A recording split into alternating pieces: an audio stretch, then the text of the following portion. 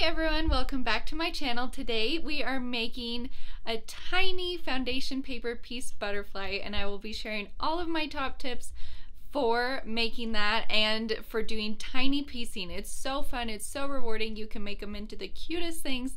So let's get into it. Okay, so let's begin with the tutorial. So I have printed out my 3-inch butterfly from my Take Flight pattern. And the most important thing is to make sure the 1-inch test block actually measures 1 inch.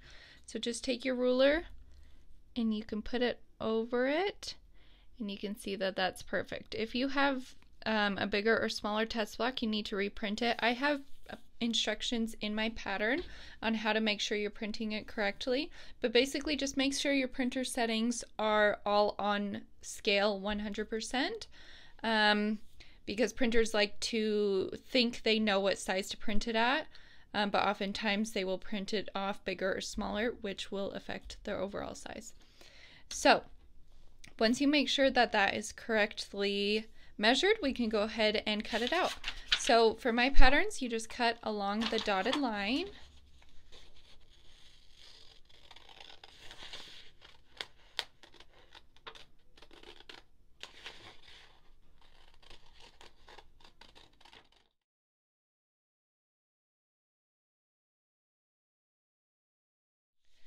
Okay, now that we have our templates all cut out, you want to also cut out your fabrics. So for this one, we just need 3 different fabrics. Unless you want to go super scrappy, then just do whatever you please. It's yours to make as custom as you want. So the number 1 tip I have for foundation paper piecing is to cut bigger than the size you need. If it's the first piece in your template, you can get away with it being pretty equal to the size of this, but if it's any other piece than that, definitely cut it bigger than you think, because that will save you down the road from having to unpick and cut a new piece, and you can always trim off the excess when it's too big. So you can see for these, I'm using these for these small pieces, F2. I cut them quite a bit bigger, just to make sure you give yourself some room and to account for the different angles you'll be doing. So I have all my pieces cut out, my background and my foreground fabric, and I've given them a nice press. Let's go over to the sewing machine and I'll share some more tips. Okay, so my first tip for foundation paper piecing is to get one of these. In my video where I share the step-by-step tutorial on how to do foundation paper piecing, I didn't have one of these. I just had my iron, which works totally fine, but this will save you a lot of time and a lot of up and down. The thing has rubbed off because I've used it so much, but it's Singer. I got it off Amazon for $8, I think, and it is a game changer. So I am one of those people that doesn't like to invest in unnecessary tools, but this is 1000% necessary. I love this, I love this, I love this. So let's go ahead and start. When you are doing tiny foundation paper piecing, like I said, this is a pretty small template. I'm going to take my stitch length, you can't see, but I'm going to take it down to 1. So that is very small. You could do, I would say 1 to 1.2 is perfect. Regular foundation paper piecing, I would do 1.5 to 1.8. So let's go ahead and start. So you can see in this one we need F1 as the first piece, which is part of the wing. And for the wing, I am using this floral fabric. I do have a light box, but it's easy as well to just use the light from your machine or a light from the window. So you can get creative with your light. You don't have to pay a lot of money for a light box. But you have your paper right side down, and then you're going to have your piece of fabric right side up, your first piece. Use your light to kind of see where you need to position it. We will be stitching on this line right there. So go ahead and put it like about a 1/4 inch above that line. Then you are going to take your F2 fabric, which is the outline of the wing, which is the star fabric I have, and we are going to lay these right sides together, lining up that line. Then you're going to flip it over, and if you want, you can go ahead and put a pin in this, but I'm not going to, since it's such a tiny template and piece, I can hold it easily enough with my hands, but usually I do like to put a pin in it.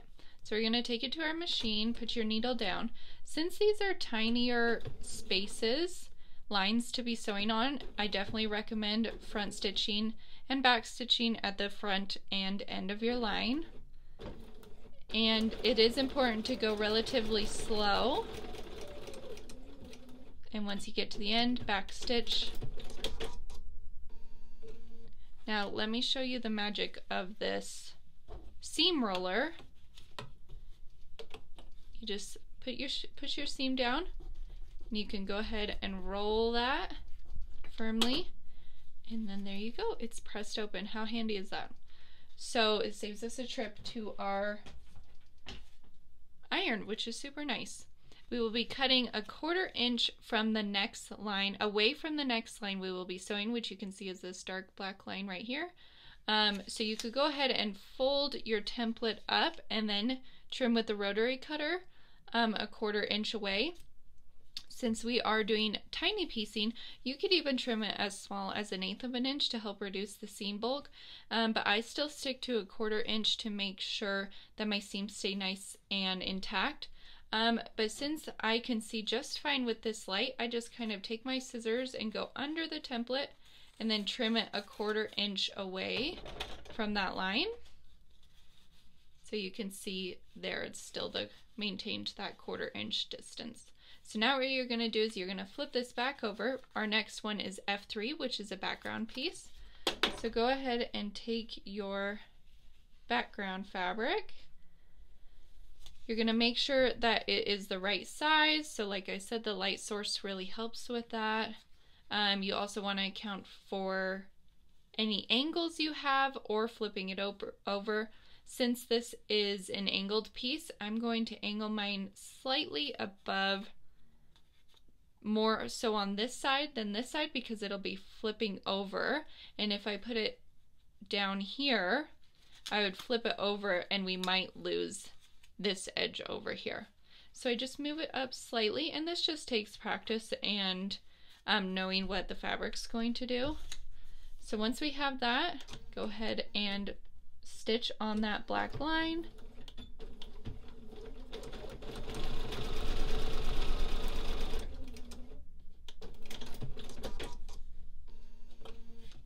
And we are going to just open that seam.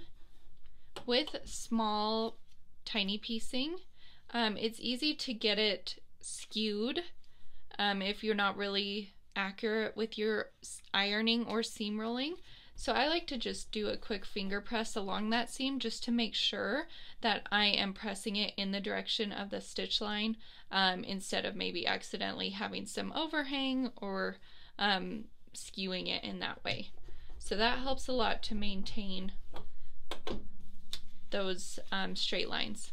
So now we have over here F4, so I'm just going to, since we have a lot of extra fabric, I'm just going to cut it off along here.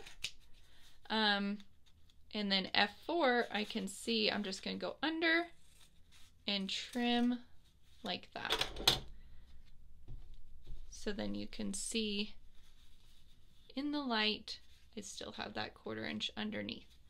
But that F4 is a background piece, so let's go ahead and get one of those and line it up, right sides together, flip it over, and you are going to stitch on that stitch line.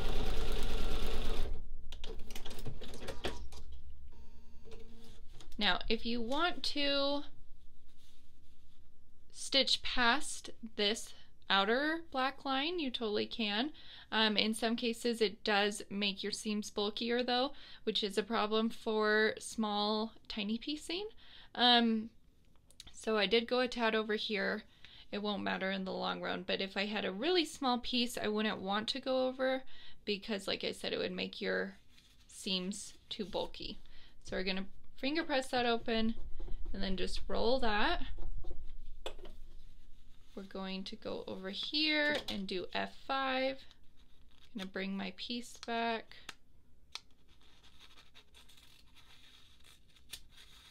And just cut like that. I keep a trash can right next to me so I can clean up as I go. And let's get one of these. If you need to check your piece, just hold it up to your light source. I can see that that is going to be totally fine. And we're going to stitch down.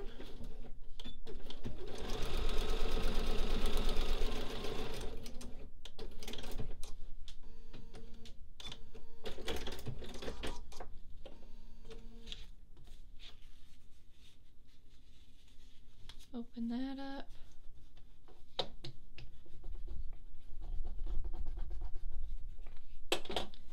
Okay, so now we have our first template piece, so I'm going to go ahead and finish the rest of these, and then I'll meet you at the cutting mat. I wanted to show you this piece. It is very, very tiny from B1 to B2 for the tip of the butterfly body. So it is very important that you sew on that line, and I definitely do a front and back stitch at the beginning and end. But I want to show you why I finger press, because sometimes with really small lines like that, it's hard to figure out where they are. So I could easily press it like this or like this, and both would be wrong and wouldn't give me that definitive line. So I just feel where the stitch line is, maybe bring it back a little bit, and then give it a good press with my fingers before doing this. So that's when it's really important to make sure you press within that stitch line, and then you can continue on. Okay, now that I have my template pieces all pieced, I'm going to take these to my cutting table and I'm going to trim them just right along the dotted line right outside so you don't have to cut on paper, and give them a good press, and I will meet you back here. Okay, now that we have them all trimmed, on all of my foundation paper piece patterns, I include directions for which seam you're going to sew to which template. So this is letter B, and it says this one goes to C. So I'm just going to look for C, which is right here, and you can see they go together. So with any FPP, but especially for tiny FPP, there's no place to hide if your seams don't line up, because we are wanting really nice points and edges with the wings and the body to line up. So you just want to make sure, and I use my light source, that this black line is lining up with this black line, because this is the line we sew on. It's a 1/4 inch seam allowance for that FPP. So just make sure you've got them lined up here really nicely. And you can put a pin in them if you want, and then go ahead and take it to your sewing machine and sew on that thick black line.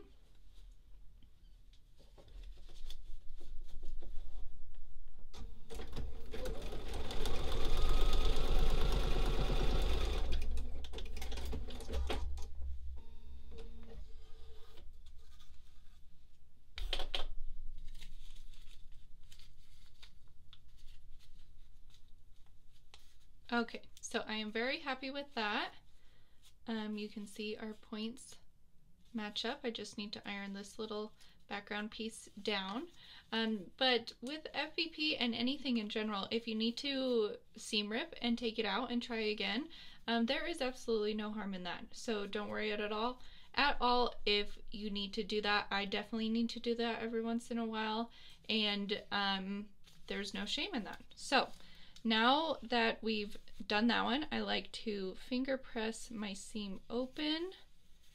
With these tinies, it's important to press them open instead of both going to one side, and then your seam roller is perfect for that again. And then we are going to get letter A, which is this one, and flip it over, line it up, and take it to your machine.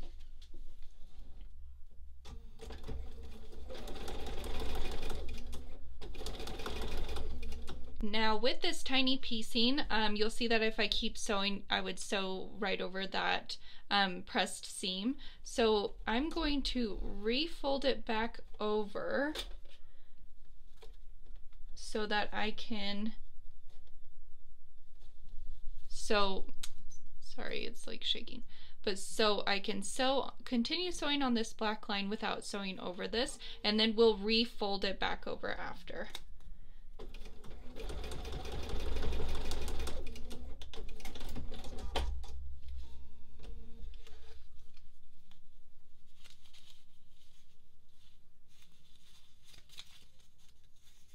Okay, perfect. So you can always double check. See, I can see that I sewed on that line and then sewed on that line. So perfect. And now we can open this one back up and see how these are very small. So do what's going to, and they're gonna clasp together. Do whatever you prefer. These two in the middle can't both be opened. So definitely open one, but if you run into that, then it's not a big deal if you need to fold one over to its side. Typically I do try to make them all lay open, but if you're unable to do that, then just stick with doing that. Okay, now that we have our top and bottom piece, we are going to put them together. So for this butterfly, the trick is to get, let me see if I can show you. You want the bodies, the top body and the bottom body to line up. And it should achieve that if you just line these up.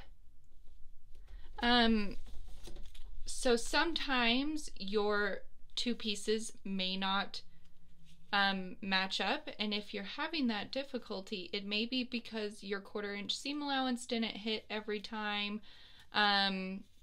Sometimes if you do a 1/4 inch seam allowance on the top piece but you were slightly off on the bottom piece, then it will result in a slightly larger or smaller section. So if you're finding that they don't match up, just go back and see if you hit the line on every one, and if you didn't, then go ahead and seam rip and redo that, and then they will line up perfectly. Now before I sew it together, since this is a tiny template, I'm going to go ahead and actually remove these pieces. I actually did sew these two together and then I forgot that I wanted to take them out, so I seam ripped it real quick. But since it's a tiny little 3-inch block, when I sewed these two together before taking out the paper and opened it up, it just made for a super bulky seam. So I'm gonna go ahead and just seam rip this paper out right here. Now you totally don't have to, it's just personal preference. If you're confident that you can not have the black line to follow for that 1/4 inch seam allowance, then take it out. But if you need the black line to make sure to guarantee that you get that 1/4 inch seam allowance, then you can leave it in. So now that I've taken that out, that's just going to make for a super not so bulky seam. And since I'd already sewed it, it's tearing off really easy because it's already perforated, but there we go. Okay. And now I do still see where I need to sew my 1/4 inch seam right along there. Okay, so line these up again, and we are going to sew it down.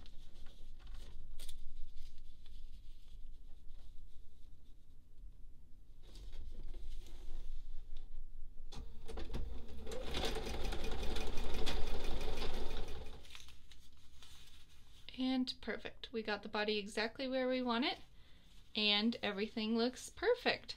So now you can give this a good press again. You can remove the papers just by tearing them out. Since we did such a tiny stitch length, they will basically take themselves out, which is nice. Give it a good press. I like to starch these after I've taken the papers out, because since lots of scrappy pieces were cut on the bias, it makes them easy to stretch and warp, so I like to give it a good press. But anyway, there is our finished block. Thank you guys so much for watching this video where we made this tiny 3.5 inch butterfly. So it's 3-inch finished, 3.5-inch unfinished. So stay tuned for next week's video where we make these FPP blocks into a basic zipper pouch. If you like these videos, please subscribe and like, and let me know in the comments if there's any other type of videos you want to see. But thanks for joining, and I'll see you guys next week.